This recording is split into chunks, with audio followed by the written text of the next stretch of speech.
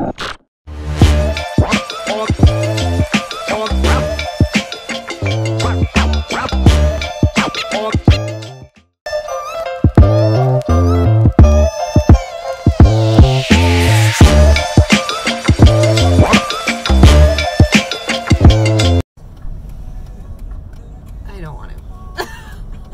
don't mean the video. Sorry about the workout. Going back to do 20.1. It's gonna be a lot of pain. I'm so nervous. Getting ready for warm up for 20.1 redo. Scared shitless. A little pre-workout nutrition. Quick digesting carbs.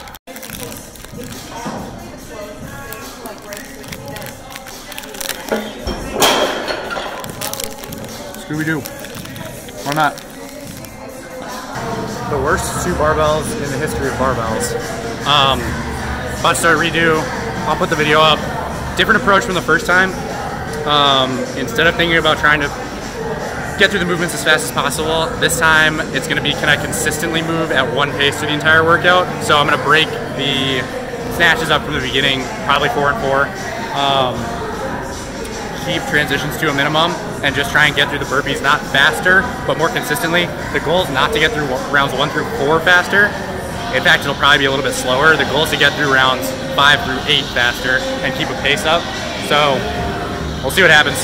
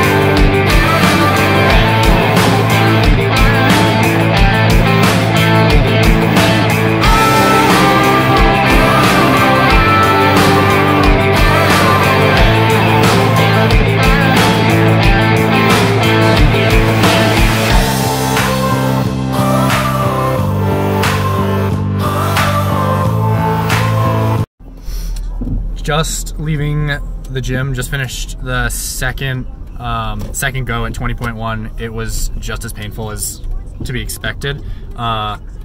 Jesse and I both redid, both did better. Broke snatches this time halfway. We both did 4 and 4 instead of trying to go unbroken and then breaking unintentionally later down the line. Tried to pace through the whole workout a little bit better. So I ended up doing 19 seconds better.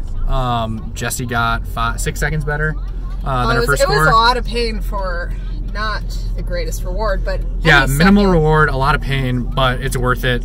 Push yourself and see how far you can push. I think, you know, ideal scenario, which rarely happens, you're never fully feeling your best and, you know, nothing's going wrong. So, you know, ideal scenario, maybe I could have done another 10 seconds faster, another 15 seconds faster, but I'm pretty happy with where I'm at. If you haven't seen some of these games athletes doing it, it's obscene. I think Jacob Hefner did sub 8, 7 something, I think was his time. Didn't Travis Mayer do it sub 8 also? Travis Williams did 9:04, I think. Travis Williams? Travis Mayer? I don't know what Travis Mayer got. Chandler Smith got some ridiculous score. I think he was in the 7-minute range too. These guys are like, it's absurd. I can't even think about how fast they're doing it. Yeah, and that's not even to name the females, and I think the females are going to have faster scores than the guys in this workout. So for anyone doing it or redoing it, good luck.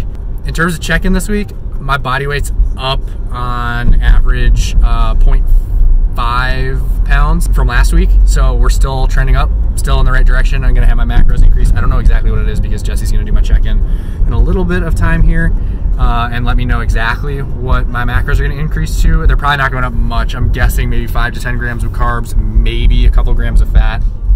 I didn't have too much in terms of the weight spike this week, but definitely had some GI stuff just from eating out. For Jesse's birthday, ate a lot. Okay, so first, I wasn't lactose free this week. I did for about 6 of the 7 days, but we ate at Royster. I ate dairy for Jesse's birthday dinner. There's a lot of dairy, there's a lot of cream on everything, butter, etc., fried chicken, which is buttermilk in it. Fried chicken. My stomach was not happy. The meal was delicious. If you're in Chicago, check out Royster. Probably one of the top 3 restaurants that we've eaten at. Girl and the Goat has stolen my heart. That's my favorite restaurant in Chicago. Royster is definitely up there.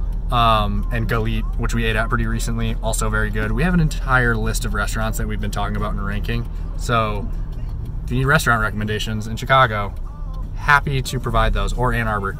But yeah, dairy definitely hurt my stomach. Now, I'm not gonna attribute that 100% to the lactose. I think that's what it was, but the other thing is I don't eat a lot of fried food. So eating fried chicken or things that are very high in fat in one sitting could definitely upset my stomach as well. I spread my fat out throughout the day. I don't eat a lot of fat in general, dietary fat. Like my macros right now are 57 grams of fat a day, and that meal probably had more than 57 grams of fat in one sitting. So that can attribute to or contribute to some GI distress. Obviously, anytime you drastically change from normal habits on your diet, there's going to be some effect. Also, something that can affect people who think they might be like gluten-free, dairy-free. If you remove something from your diet and then you introduce it really, really fast back into your diet, it's going to hurt your stomach. It doesn't necessarily mean that you're gluten intolerant or dairy intolerant. It just means your stomach hasn't dealt with that food in a while, which is why we always preach food diversity. Eat a wide variety of foods. Take things out if you think that they're causing inflammation or causing gastric issues or pain or anything like that, and then slowly reintroduce them and reintroduce them in forms that might not be effective. If you're gonna remove lactose, for example, butter is relatively low in lactose compared to other like full heavy creams. So reintroduce dairy back into your diet starting with butter, and then maybe move on to something like a baked good that's gonna have, first of all, lower amounts of dairy in it, but it's also gonna be baked, there's a lower lactose content in it, and then start getting into your full fats, your cottage cheeses, your hard cheeses, things like that, and see if that starts upsetting your stomach. Like I said, if you just go cold fish or cold turkey and cut everything out, and then all of a sudden you go in and you have, you know, pizza with 4 different types of cheese on it, and hard cheeses at that, it's going to hurt your stomach. That doesn't necessarily mean that you are lactose intolerant or allergic to dairy or anything like that. I think that's pretty much it for this week. We are doing a very small kind of weird variation on Canadian Thanksgiving, which is Monday, October 14th. We're not really doing a full turkey or anything like that, but some similar items. We'll post recipes. They're not gonna be in this check-in video. Just keep an eye on our Instagram page or social media accounts, and we will have recipes posted on what we're making. Some of these I think are going to be macro-friendly options, so something to keep an eye out for when we actually get up to Thanksgiving in November and you want more macro-friendly options, or just ideas on what to make if you're going to like a family party, because most Thanksgivings, at least for most people I know, they're going to family events. They might bring one dish, and everything else is up to whatever their family is making. So if your family's going to do a deep fried turkey, maybe consider bringing a more macro-friendly option. All right, I think that's it. Checking out for now. Till next week. Peace. Oh, keep an eye on our Instagram page again for the open this week. We're going to have another exciting piece of information coming out on Thursday.